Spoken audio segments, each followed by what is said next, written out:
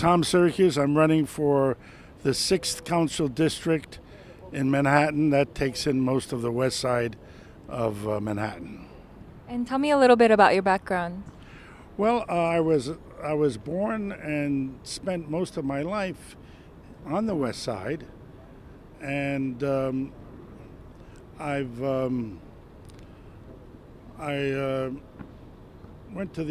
lived for a while in Connecticut. Went to the University of Connecticut there. Then after that, I went into the Peace Corps and came back and went to Columbia University. That was in the 1960s, and ever since then, I've been living on the west side of Manhattan. I'm chair of the New York County or Manhattan Green Party, and I've run for office on, this is the 3rd time, first the Assembly, then the State Senate, and now for the City Council. And what motivated you to run for office? And is this your first time running for office? No, I ran, well, this is the first time I've run for the City Council, but I also ran for the State Assembly and State Senate. Well, what motivates me is that I strongly believe that the voting public needs a real progressive alternative to the two parties that have monopolized the political process. I mean, we invited all of the mass media, from the TV stations, newspapers. Not one of them has shown up. And that's the problem with independent parties like the Green Party, that the mass media refuses to cover us. Take New York One TV. For the last few months, they have been covering 24/7 practically the two candidates, de Blasio and Lota. And once they gave our mayoral candidate, together with I think 3 other independents, about 5 minutes apiece on one program. They'll probably never be invited back, while they do incredible coverage, the family backgrounds, everything else on de Blasio and Lota. And that's just an example of how difficult, because a lot of people say, well, the Green Party, what's that? They don't know about the Green Party. How can the Green Party promote itself if the mass media refuses to give us a minimal amount of coverage? How about all the new platforms out now, like social media and the internet? Well, we're on the internet. That would mean, and I highly urge people to do this, people who are really sick and tired of the Republicans and Democrats, they should go onto the internet and key in Green Party in New York City, Green Party in New York State, Green Party, and find out. But a lot of people don't even know that we exist, and it's certainly not for lack of trying that we've. That's why that's one of the reasons that we're participating in electoral politics. At least they'll see our name on the ballot. Of course, you've already interviewed other people who have exposed how unfair this ballot is, the way it's set up. It's very clearly set up for the Democrats and Republicans, but third parties, their columns are compromised by mixing in other people from other parties in their columns. And so it's very easy to make a mistake if you want to vote for a third party, and that, of course, invalidates the ballot. And if elected, what would you change first?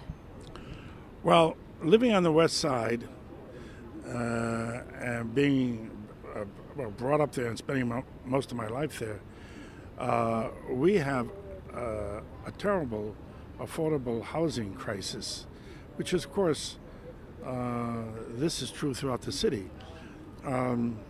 New people coming into the city, working and middle-class people, there just isn't any real affordable housing for them. And this is especially true in Manhattan, and this is even more true on the west side of Manhattan. You have to make a lot of money to be able to afford the market rate rents that exist in my neighborhood. The only reason that I can live in that neighborhood, and I'm a retired public school teacher, by the way. I taught up in Washington Heights at George Washington High School for almost 30 years. And I do have a teacher's pension and I have Social Security. But I wouldn't be able to afford to live where I'm living. The only reason I can afford that is because 42 years ago, I moved into a rent-controlled apartment. If I should lose that, I'd have to certainly move out of Manhattan. I don't know where I would go. So that's a huge issue. And my opponents, especially the Democrat and the Working Families, Mark Landis, Working Families, who's a Democrat, and Helen Rosenthal, she's on the Democratic line. They're always talking about the need for affordable housing, the need to protect small business, the problem of gentrification. But it's just generalizations. They have no specific programs to protect what's left of the working and middle class in their district, to help them stay there, or to help mom and pop businesses stay there. To give you an example, inclusionary housing.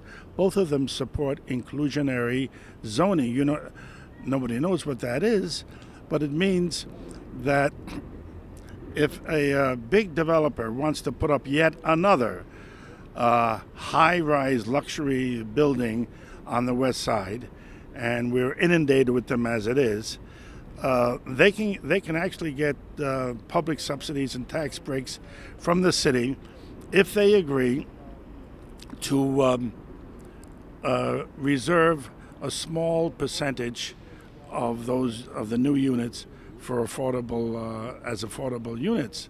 And if they agree to that, they can actually they can have the zoning regulations put aside and build even higher monstrous buildings that we are already subjected to, which has a horrible effect on our environment. Well, people say, well, at least we'll get some more affordable units. Well, that's not true either, because these so-called affordable units are really not affordable. They're based upon the average median income, 80% of the average median income in that particular district. Do you know what the average median income is on the Upper West Side? Over $100,000 a year. So that means people making up to $80,000 a year would be eligible for these so-called affordable units. And how much would those affordable units go for? Probably $2,000, $3,000 a month, which is cheaper than the market rate. But on the other hand, can you afford $2,000 or $3,000 a month for an apartment? I can't, and I'm a retired teacher. So most of those affordable units are not really affordable. There may be a few small studios located on the back of the building down near the basement for low-income people, but very few. So that's a sham, and yet the Democrat and Working Families candidate, they support it. Another thing they say they support is to protect mom and pop businesses, which are going out of business like wildfire in Manhattan, and particularly in my district. But they have no program to support these. Why are these businesses going out of? Why do they can't make it? Because gentrification of the area is increasing the whole rent levels in commercial rents, and when their leases are up, they can't afford the new rent. So I'm the only one that advocates a form of rent control to protect mom and pop businesses. They aren't. So that's one of the reasons, one of the many reasons that I'm running as a Green, because the Green Party will not accept any contributions from big business, from corporations, from the big real estate interests, and we're not beholden to them. So we can push programs that will benefit ordinary people, while the Democrats, they do accept money from these interests, and they may say one thing, like de Blasio sounds very progressive, but once they get into office, they will do something else. This has been the pattern, and that's one of the reasons why the electorate has become very cynical and doesn't even want to vote anymore. The majority of people eligible to vote don't vote. I strongly urge them not, even though I sympathize with their cynicism because our political system is a sham, that they should vote. They should vote for a party like the Green Party, which stands for their interests and is not beholden to big money interests.